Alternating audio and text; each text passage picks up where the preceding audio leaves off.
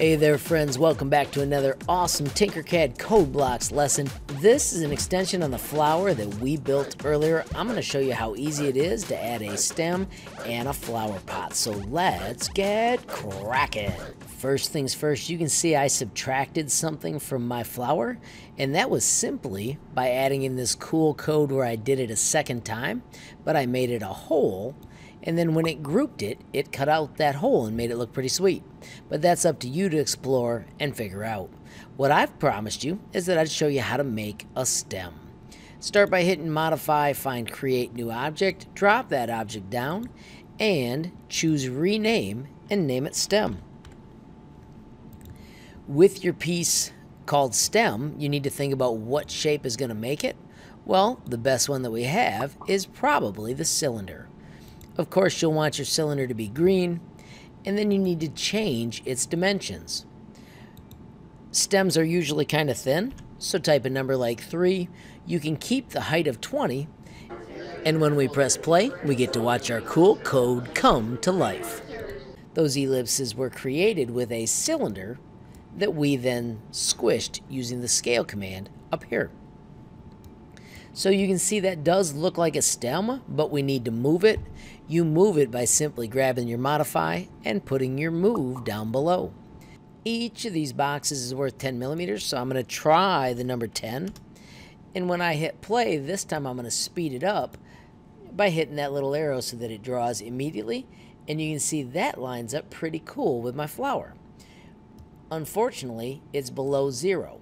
Remember, when it builds, it takes the height, where this was 20, and it puts half of it below 0. I'm going to change this to 25. I'm going to take that half of 25, which is 12.5, and when I type it in and hit play, now my stem lines up at that new height, which you can decide if it's perfect or if it's too high, and then just adjust your numbers accordingly. Since we added the new object stem, let's quickly make another new object called a flower pot. When I hit rename variable, I'm going to name it FP because that's a lot easier to type than all of flower pot. And then if you look at your shapes, a good flower pot shape would be the cone. When you bring the cone out, once again we hit its choices, and we want the top radius to be wide, so I'm going to try 12. And we want the bottom radius to be small, so I'm going to try 3. I'm going to switch it to the color brown, and I am going to hit play to see what my new project looks like. You can see I have got some sort of flower pot. I would say that its height is too high, so I'm going to take it 10. And then also, I'm going to go right to the modify command, and I'm going to start moving it to where it's supposed to be.